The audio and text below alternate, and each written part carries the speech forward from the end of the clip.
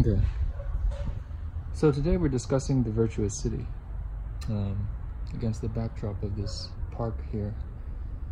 So the question is, what is the Virtuous City? And to answer that question, we have to answer the question of who is Al-Farabi. So Al-Farabi was a Muslim philosopher who lived, I believe, in the 9th century AD. And he was, in my opinion, essentially the founder of the medieval Arab-Jewish peripatetic philosophers.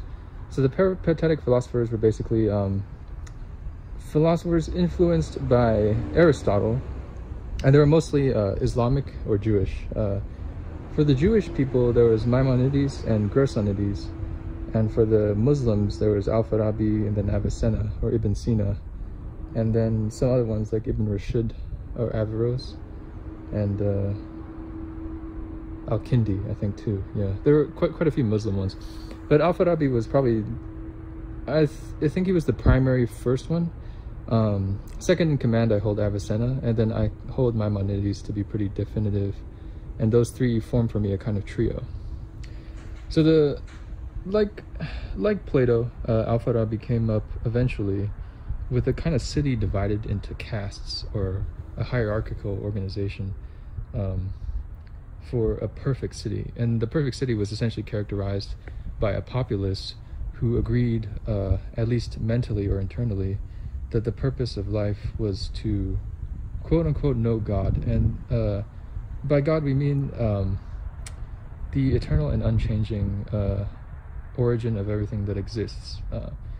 So Al-Farabi's God, and also the God of the other peripatetic philosophers, cannot be known by human reason because he is too remote from our experience. But he is relevant to our experience through a series of intermediaries called the intelligences, which there are 10 in total, according to Al-Farabi. And this schema of there being 10 intelligences that emanate from the uncaused first cause is something we first find appearing in Al-Farabi's works, but we don't know the origin of it. We know that it's popularized by Al-Farabi, but we don't know where he got the idea, I guess, if that makes sense. But it was taken up later by Avicenna and Maimonides. So the question solved by this schema of 10 intelligences emanating is the question of how a singular, unified, non-divisible thing, that is the first cause, can give rise to multiple things. And the answer is quite clever. So the way it works, at least the way I understand it, is very similar to Plotinus's Neoplatonic emanation schema, although his is a bit more simplified, but they're both valid in the exact same way. The way it works at first is there's something called the One, which is identical to the first cause. So this thing is unified, and there's no such thing as division within the being of this thing. So to create something, it first has to produce the idea of difference or distinctness. And it's a bit of a meta thing, but you cannot produce distinctness. At the moment of producing distinctness, you've already created the second thing. So in the act of trying to generate something, you have already generated the thing that you're trying to generate. And that's how you arrive at the first intelligence. So what the One does involuntarily is produce, in order to produce in the first place, it has to produce the idea of production or difference. Because prior to that act, there is only unity, so there is no such thing as distinction anyways.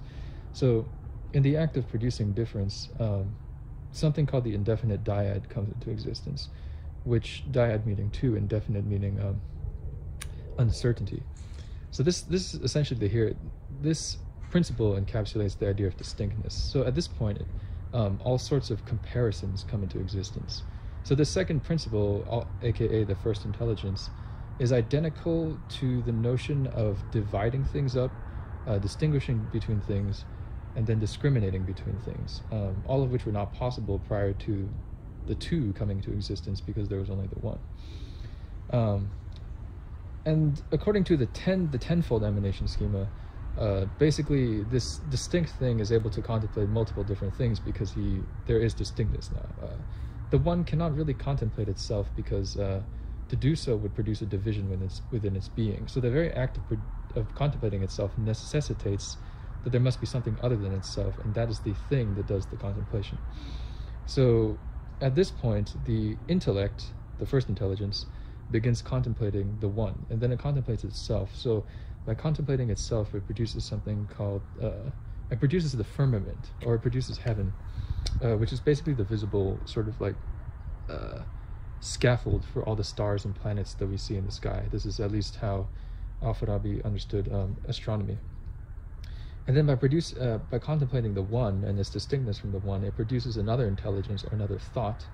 And that thought also contemplates itself, it contemplates its predecessor, and it contemplates the one through its predecessor.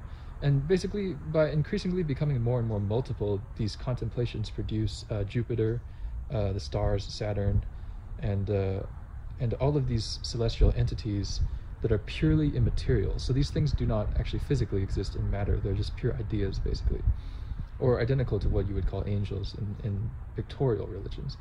And the last one is the moon. The moon is identical to the demiurge in Platonism because it's the thing responsible for governing the world below the moon, which is often called the sublunar world. So this is where it gets interesting. So the moon is the last immaterial thing, and it's also eternal, to exist in the chain of command emanating from the first cause. And everything below it, that is the physical world of the five senses, as well as the thinking mind, or the rational cognitive mind, is changing and subject to death. So the condition of the human being is simply that we are composed partly of eternal things and partly of impermanent things. And our destiny is essentially to cleave to the moon, or what I will call from now on the active intellect, because the active intellect is the only eternal limb of God that contains within it all the ideas necessary to make a person's intelligence, quote unquote, permanent. So once you successfully cleave to the active intellect, your mind actually becomes identical to the active intellect. So this is called, this Al-Farabi called this the acquired intellect. This it's based on the idea that when you come to know something successfully, your mind takes the shape of what you know, and you kind of lose your personal existence, I guess, in relation to what you know. So you come to know these set of ideas which are eternal, which is the active intellect, I think, or if anyone else is more familiar with the exact details, you become identical to what you know, and these things are an impersonal set of principles that allow you to persist after death, basically. And for Al-Farabi, this was the goal of human life, because the personality, the human personality, which is identical to the thinking mind, and by the thinking mind I mean the thing that performs, arithmetic or performs logical reasoning. So the thinking mind and the five senses, meaning the human body, like your fingers, your heart, your eyes, these things do not persist after death. They're all basically annihilated at death. Even if fundamental matter is never annihilated, the form which your body holds is definitely annihilated at death, in the sense that it loses its cohesion. So the only way to survive death for Al-Farabi was to know the ideas, because the ideas were purely intellectual and not subject to accidents of space and time. They were not circumstantial. So by knowing these kinds of knowledges, you became identical to what you knew, and what you knew was eternal, so you were able to live in quote-unquote forever. And then, so basically Al-Farabi delineated this kind of soteriology, this kind of salvational schema, but then he also began contemplating how best human beings should actually live on Earth. And Al-Farabi, Avicenna, and Maimonides all agreed that man was a political animal. This just means that the human experience for most people is not really one of living in nature. So you can go on hikes and you can walk around cities and you can look at the sun and you can think to yourself, oh, everything's great, because you have food and there's no violence around you immediately and everything's nice. But that's not really what the human experience is, because people cannot live independently of other people. So what the true human experience is essentially living in self-organized groups of human beings. So even though I live, in nature like such, my true human experience is one of paying taxes and working a job and getting health insurance and socializing and adhering to cultural norms and all these types of things. And these things are all necessary because they this is how human beings can cooperate. This is how we can provide the infrastructure for each other to live. So, you know, I can't farm my own food. I can't slaughter animals. I don't know how to butcher animals. I can cook some things, but I can't cook everything. And, you know, I don't know how to set up internet infrastructure. I'm not a part of the CIA. I don't protect the borders of America. But there are other people who do all these types of things. And because they do these types of things, I can exist. So the entire idea of a society is ultimately a social one. So the human experience is a social one because we don't experience raw nature. To a certain extent, animals experience raw nature, especially if they're more divested from groups, but even animals form groups. But to a more than human degree, animals experience nature directly, but humans don't. The world we experience is a social one. We experience how living with other people structures our lives. So the ultimate question then for Al-Farabi was, what is the best social structure you can come up with that makes living on Earth the best type of life you can have? And to put it more bluntly, you know, according to Al-Farabi and Aristotle, the purpose of human life was happiness, right? Because if you're here and you possess free will, you know, you don't want to live a life that you don't want to live. So Al-Farabi's notion of happiness was basically identical to conjunction with the active intellect, which is basically the intellectual condition I described before. Although not everyone pursues this goal. So if the goal of life is happiness and we possess free will and human beings collectively possess free will, then there really is nothing stopping people from living their best possible life at any given point in time. So the fact that there is actually unhappiness in the world is a bit dystopian. It shouldn't exist, given that there's nothing barring us from living the perfect life.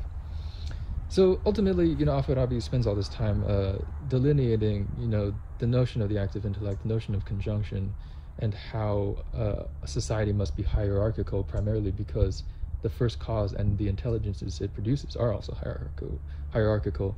So it's really impossible for hierarchy to not exist. And he spent some time also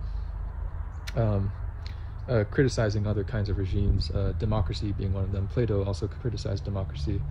But the classes he came up with, I'm going to shortcut here a bit, for the Virtuous City, which is his ideal city, identical to Plato's ideal city, consists of basically 3 or 4 different castes which appear in multiple different cultures. So to enumerate these 4 castes, in Hinduism they appear as the Brahmins, the Kshatriyas, the Vaishyas, and the Shudras. The Shudras don't always appear in the other formulations of these castes, primarily because they're in some sense seen as being beyond the pale of the caste system.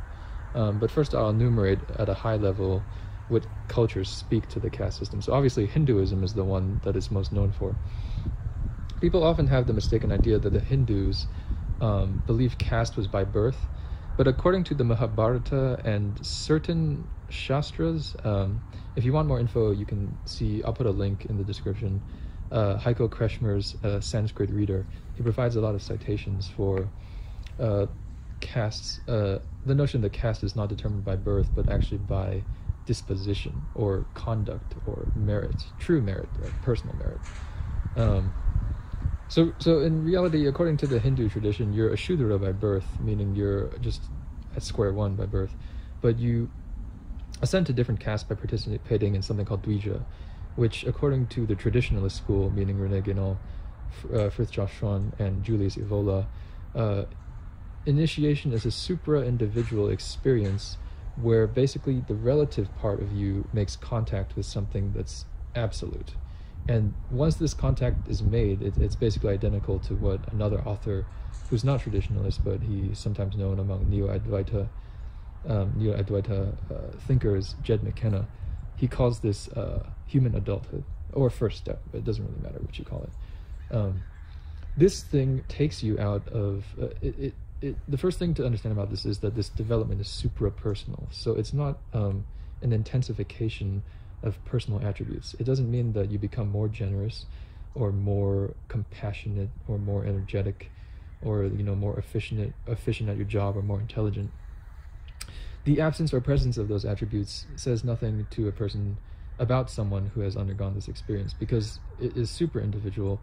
is not a personal thing. It doesn't exist in the personal domain. It actually exists parallel to it, or on another dimension, literally.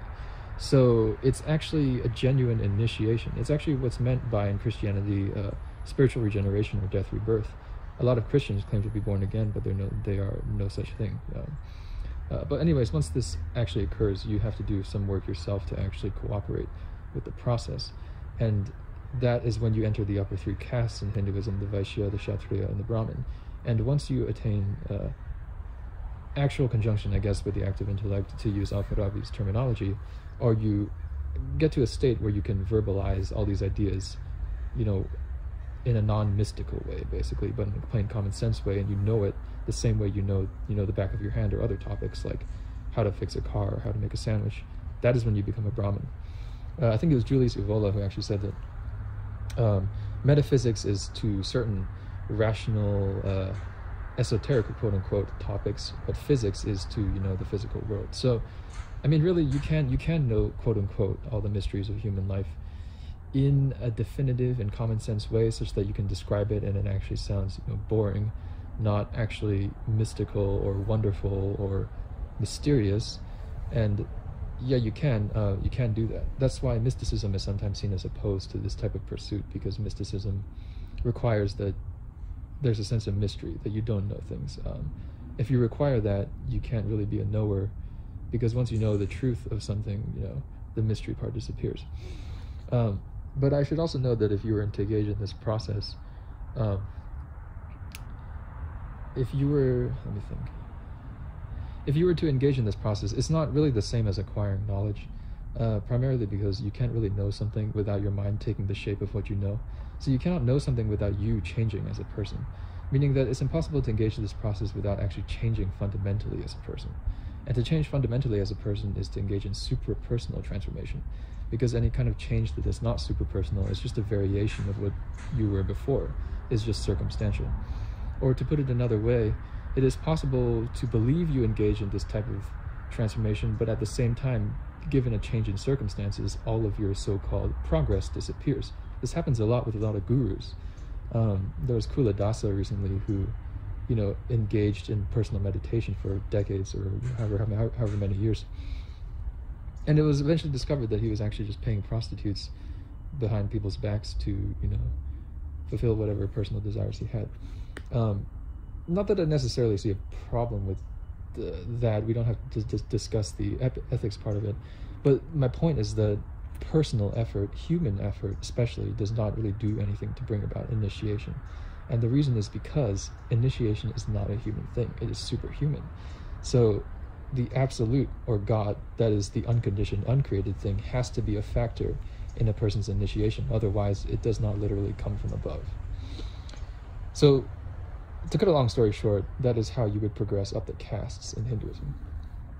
In Zoroastrianism, or Iranian culture, the same tripartite division is found. They have priests, warriors, and cattle herders, or farmers, which is also found in Hinduism. Vaishyas are often associated with agriculture.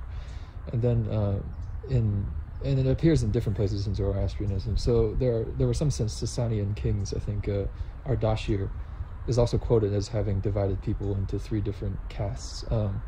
The myths of Jamshid, who was the essentially Iranian Noah, responsible for having created a gigantic underground cavern where he stored copies of all living things, just like Noah had the ark, also divided people into castes, at least according to the myths. It appears actually in Islamic thought. This is Islamic thought that's not associated with any sect.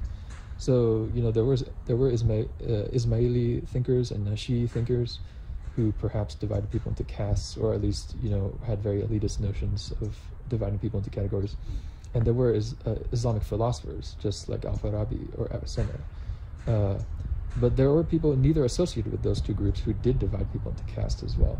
And these people were kind of associated with, the founders of the Abbasid or the Umayyad caliphates, early companions of the Prophet, uncles to these people. They are quoted, and you can read more of these quotes in a book called Hierarchy and Egalitarianism in Islamic Thought. They are often quoted as basically dividing people into castes. So they believed that at the top there were people who knew God objectively and then spent their life contemplating God, aka Brahmins. And then below them there were noble people by birth who governed other people, and then there were intelligent, educated people, and then there were the masses, right? So Islam also has this idea as well. Obviously Plato had this idea. He came up with it from first principles when writing the Republic. The philosopher kings at the top, then the warriors, and then the craftsmen, quote unquote. And then obviously Al-Farabi and actual philosophers came up with this idea as well, also from first principles, but the distinction between them and Plato is that they glued this in with a religion, and they had this notion of the prophet, which is distinct from the philosopher ruler, and I'll talk about that in a bit. And lastly, the traditionalist school, comprising Evola, Guénon, and Schwann, also talked about the caste system, and they also paid lip service to it. So really, it's really not a controversial idea. It's actually found in many different places, and it's fairly universal too, because it's real. So that is essentially what the virtuous city is. It is one in which there's a hierarchical established continuity between the first ruler, who is somewhat like the synonym for the first cause, who speaks through his agents, who are few in number, who speak to their agents, who are more in number, and so on and so forth, in a kind of concentric mandala. And this is how goodness is dissipated through the world. So if the world politically does not have this type of organization, you ultimately end up with a world in a state of disarray. And it's a bit of a complicated thing, but ultimately Plato did not like democracy. The reason is because in democracy, you will often hear people in general, and it doesn't matter what their political affiliation is, you'll often hear people say most people are dumb. This is actually a very common opinion. People have this opinion about a lot of people. And it's okay to have this opinion, but if you believe that's the case, you would not want to live in a democracy, because you have a lot of essentially dumb people governing everything. And that's not ideal. So for Plato, democracy was ruled by the lowest common denominator, because most people are not built to be rulers. They're actually built to be ruled. Of course, anyone can change their station if they so wish, but they have to engage in the actual existential development I mentioned earlier. And all knowledge is existential. So any knowledge that is not existential, meaning any knowledge in which the thing you are knowing is not you, or you are not somehow changing fundamentally to conform to what you know, that does not actually constitute knowledge, because it's not eternal. So to cut a long story short, any facts you know are actually not really knowledge. Like if you know your phone number, that doesn't constitute knowledge, because if you change your phone service, you won't have the same phone number anymore. It's a fact. It's a physical fact. It can be a verified physical fact, but it doesn't constitute what Plato would call knowledge. Neither is justified true belief knowledge. I think this is a thing that Jed McKenna didn't really understand. I think he was criticizing, Plato too much, but I consider Jed McKenna to be what Buddhism calls a pratyeka Buddha, meaning a solitary saint. So he doesn't really have to understand religion or philosophy to criticize it. He can just assume what he wants about it, even if he would be wrong were he to study it more, which he is. But the character that he created when he criticized Plato, you can see where he's coming from, and he is correct about that, actually. But so yeah, I lost my train of thought. So the question is, the virtuous city is one ultimately characterized by a hierarchical procession from few to many, so elites to the masses, and is found both, in many different cultures, religions, across many different types of thinkers, some associated with some religious or philosophical sects, some with none of those things at all. So we can somewhat conclude that it's a universal idea because it's maybe built into reality and may be real. Or it may be just because reality is hierarchical, because it does really proceed from the first cause, aka God, such that in order to model after the first cause really is to model sort of after an organic unity. So the first thing we have to prove is that the world is in a state of disarray, and this becomes a bit complicated. So I do live in America, at least in the moment, and America is a democracy. According to Al-Farabi, a democracy is actually an ignorant regime, just as it is in Plato's regime, just as it is prior to basically the Enlightenment and the Renaissance, which demolished monarchy and aristocracy, out of a deep suspicion for those things. But that's also why, like, for example, the British have myths of King Arthur, or the French have myths of Charlemagne. they believe that these people will come back later, which is just a metaphorical way of saying that monarchy, that is, when philosophical rule and true justice coincide with real power, returns. And that type of rule is the only way the human populace will ever have peace, because you basically just can't have a bunch of people ruling themselves. That's actually the definition of chaos. So you first have to prove that democracy, or actually at least the world, is in a certain state of disarray, and it kind of is. The question of democracy is basically discarded by Plato, but Al-Farabi endorses it cautiously by admitting that democracy is essentially an absolute container. So what it does is it allows every spectrum of existing type of disposition, action, and conduct in people, its whole dizzying kind of variety, to exist. So democracy, by definition, is multicultural. Its core value is freedom, meaning that there can't be any kind of cultural or legal, and those two things are different things, restriction on how people live their life. Anyone who wants to be a certain way, think a certain way, and act a certain way must be allowed to live that way in a democracy. And the reason, so the more democratic a democracy becomes, to maybe give a more poignant metaphor, is the evil people in a democracy will become even more evil. They'll become better at being evil. And the virtuous people in the democracy will become better at being good. They'll become more virtuous. The stupider people will become better at being stupid. They'll become more stupid.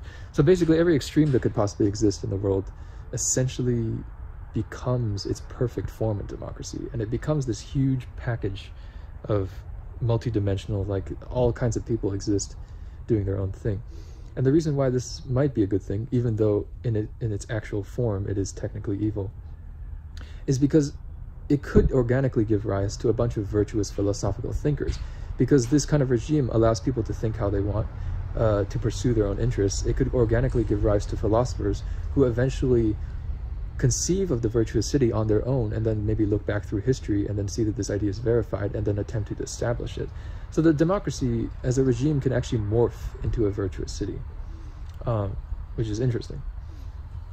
And I think this may not contradict Al-Farabi's thoughts, but I think there can be many ignorant regimes within, like, across sections of humanity, and so on and so forth.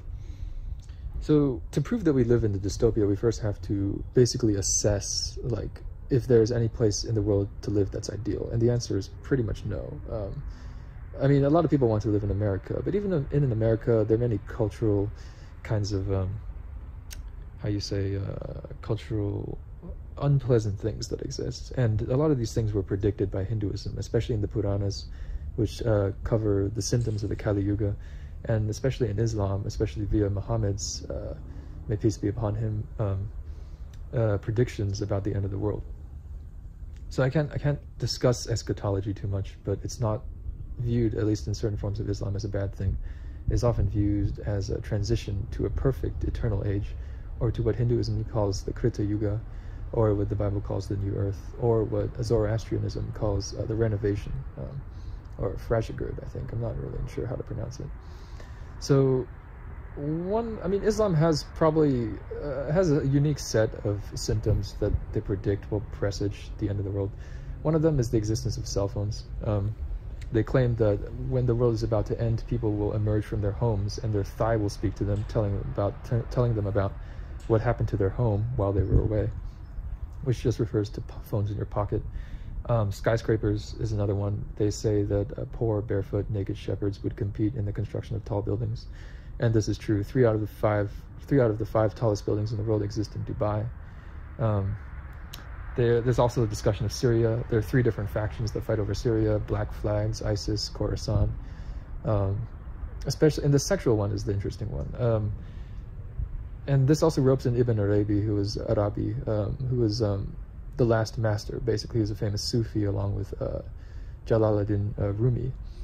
And I kind of don't want to get into that right now, but there is ultimately revolving around the idea of contraception and the sexual marketplace and mass shootings. You can see a lot of discord in America, especially when you rope in who I don't speak Arabic, unfortunately, but who Muhammad, may peace be upon him, called the Ruwaybida. who are essentially a small group of people who are very influential socially. So basically to the far left, I think, is what he was referring to. So all these kinds of discord, exist. Loosened social and marital mores give rise to mass shootings, and this is abetted by contraception, which gives rise to female musicians, and this legitimizes the use of alcohol and partying and the pursuit of hedonism. And this is all against the backdrop of a materialist reductionist view of the world in which only matter exists and you don't exist after death, and therefore you can pursue whatever you want all life, and all these types of things. And this is pretty at odds with what people believed in history. People believed in history pre-modern thought, that is prior to the Enlightenment and the Renaissance. They didn't believe that the physical world was all that existed. They did actually believe there was something beyond it. They did believe in the afterlife, and they did believe in marital mores. And as a result, there were no mass shootings, and there was no overpopulation, and there was no culture war, and no LGBTQ/feminism versus alt-right. None of these conflicts existed. And young men and women were probably a lot happier back then. There's also a ban on alcohol, drinking and dancing and drugs and so on and so forth, but all these types of things you can do freely now.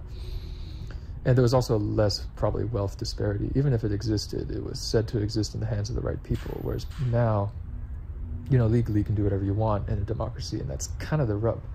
So yeah, life is not perfect anywhere, but as I delineated in the first 10 minutes of this video, there's nothing wrong with life being perfect. There should be perfect life. There should be a perfect life for everyone, and the reason is because we're human beings. We can think rationally, and we have free will.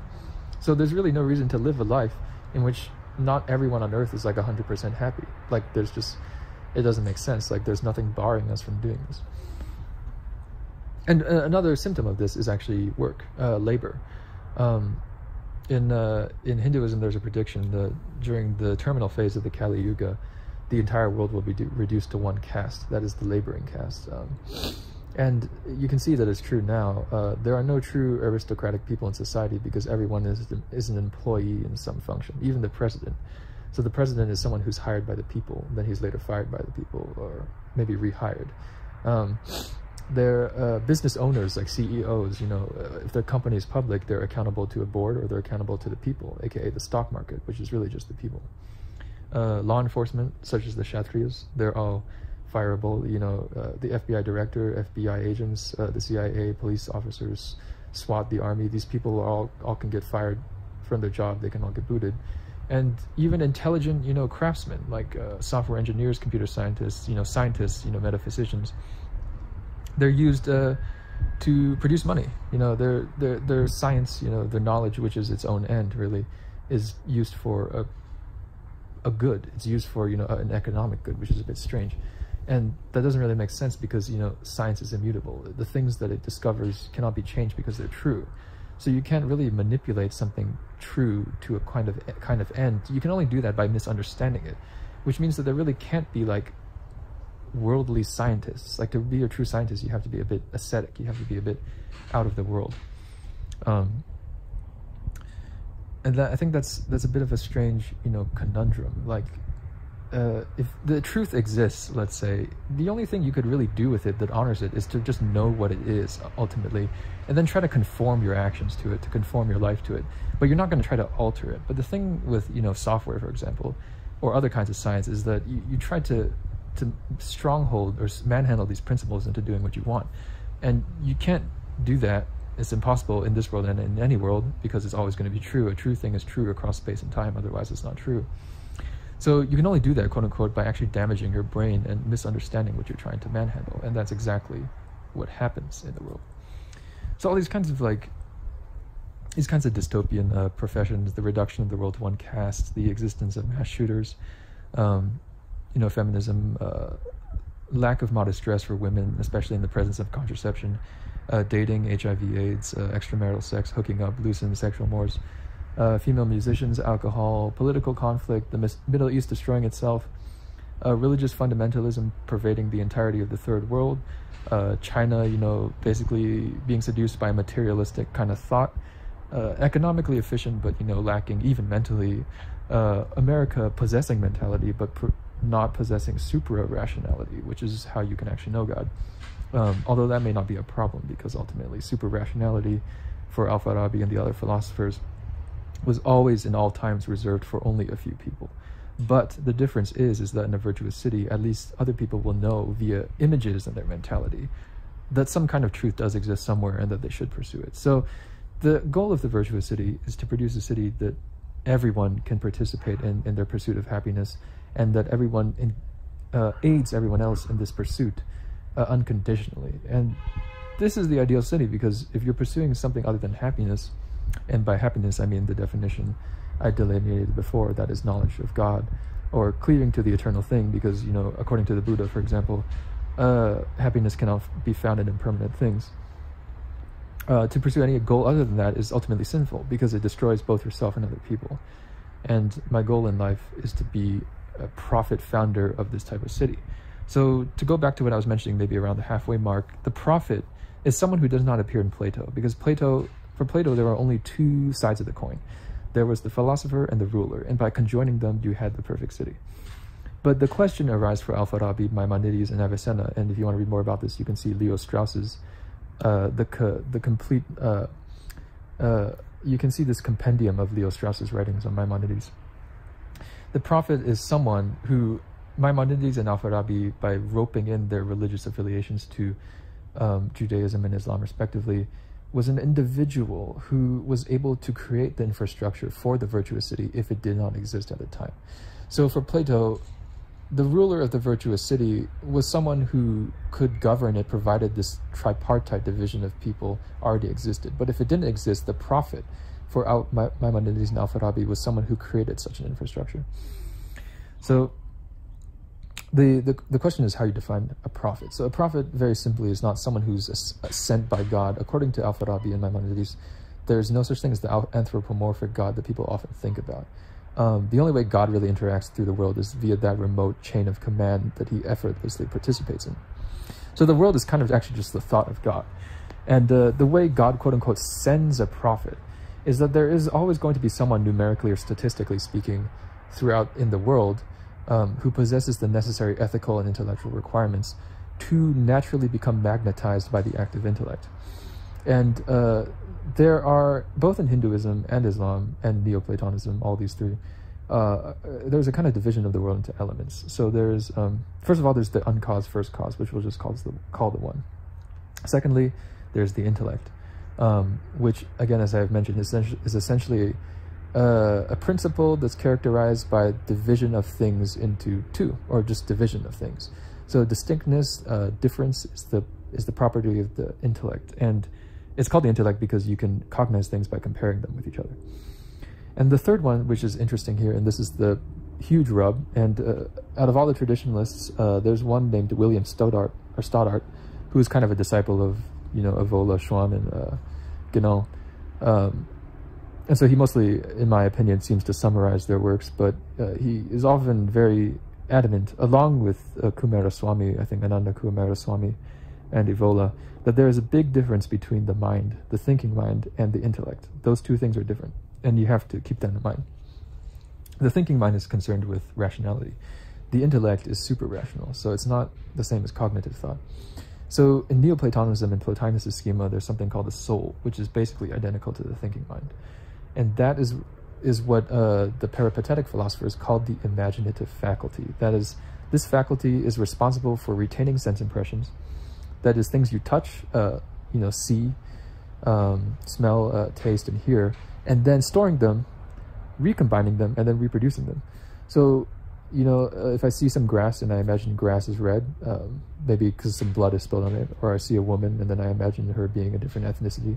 This is all the imaginative faculty at work. So you also use this faculty when engaging in like arithmetic, like if you're adding 2 + 2, or if you're doing your taxes, or if you're doing any kind of cognitive work, really, even if you're programming, this is all the imaginative faculty, because all you're doing is rearranging sense impressions and then reproducing them.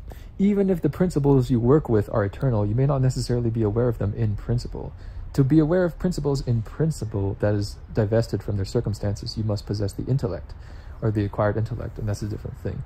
So I can, for example, know how to drive a car without necessarily understanding how it works. But I guess that's not a very good example, because understanding how something works at the high level is essentially what an idea is, because an idea is a universal. It's a universal across circumstances or space and time, quote unquote. So, where did I lost my thought? So the question of who a prophet is how. Oh, then besides okay, so let's recap. We have the one, we have the intellect, the soul, aka the imaginative faculty, and then the five senses. So in Neoplatonism, I mean, that's pretty much what it is. It's the one, or to-en, the intellect, which is called nous, the soul, psyche, and then the five senses, which is just nature, right? In Hinduism, this appears too. We have Atma, which is basically the unconditioned principle, or Brahman. I prefer Brahman. You have Buddhi, which means intellect. You have Manas, meaning mind. And then you have the five Indriya, or the senses, which are sometimes called Jnanindriya or Karmendriya, meaning just senses of knowledge, and then senses of action. But ultimately, it just means, like, you know, touch, sense, touch, taste, and so on and so forth. The Buddha had this too, but it wasn't emanational. He initially just distinguished between nibbana and then the six senses, including which the sixth sense was the imaginative faculty, or the mind. So the question of who a prophet was a bit interesting. According to Al-Farabi, Avicenna, and Maimonides, I think all three of them mostly agreed on this, but let's just stick to Al-Farabi and Maimonides. The prophet was someone in whom the active intellect influenced both his intellect and his imaginative faculty. So a prophet becomes a philosopher by being influenced by the active intellect in his intellect. He becomes a prophet when his imaginative faculty becomes influenced by the active intellect. And this is because a perfected imaginative faculty allows an outflow from his intellect, which contains basically knowledge of universals and you know, certain types of ideas. This overflows onto his imaginative faculty, which is perfected, and allows him to see pictorial visions, dreams, and encounters with angels, who are just personified celestial intelligences, basically, anthropomorphized, you know, visions of those types of things. And this is how he can communicate to the people, because according to these philosophers, the average person is not capable of understanding transcendent truths. So the way you communicate them is by creating a religion. And a religion is just the translation of intellectual knowledge from an intellect into the imaginative faculty, which is perfected. Because this imaginative faculty can come up with images and metaphorical expressions that people can easily understand. And people, by using these kinds of teachings as a raft, as the Buddha would say, can use them as a necessary kind of evil, or upaya, or skillful means to eventually acquire objective knowledge, which doesn't really need words to convey, aka the acquired intellect, and then they can discard those expressions. So every religion was founded by an individual who had perfected both his intellect and his imaginative faculty. Although according to Maimonides, Moses was unique, but Maimonides' opinion of Moses is really just the opinion of every person who adheres to their religion, because each religion must view itself as absolute, otherwise it can't really convey the truth and all that kind of stuff. And Frithjof Schuon really does a good job of delineating how multiple things can appear contradictory but all be true, not on a same level, but at a transcendent source which exists above, quote-unquote, their disunity. But we don't have to discuss that here. So the other question is then, who is a person in whom the active intellect only influences their intellect? And that person is basically a Brahmin, or a philosopher. This person can understand the truth objectively, maybe discourse about it with others, but they cannot communicate it to the masses. They're basically Pratyeka Buddhas. They cannot teach it. They can know it, but they are Brahmins. They cannot form the virtuous society. A virtuous society can only be formed by someone who is a prophet or an avatara, someone who is both philosopher and ruler in one, because only such a person possesses the blueprint for creating that society. But a Brahmin is someone who has a perfected intellect but not a perfected imagination. They are able to know the truth and are relatively few compared to the masses, but they cannot really communicate it. Secondly, there's someone who the active intellect perfects their imagination or influences it. This person, according to Maimonides, and I love this definition, is on the one hand a magician, a soothsayer, or a sorcerer, or a dreamer of veridical dreams, meaning someone who dreams like he has bits and pieces of true events happening elsewhere randomly in a dream, or a politician or a statesman. So this person is a just the politician, a just the statesman, or what Julius Evola calls, or he didn't call it this exactly, but a profane warrior, essentially. Temporal lord is what he called it, temporal lords of war. These people are Kshatriyas.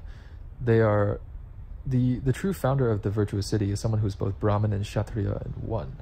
He is a king and a philosopher and one, but he's also a prophet in the sense that he is king, philosopher, and one, and someone who creates this society that exists in him, but he brings it out into the world. This infrastructure, this fourfold division didn't exist before.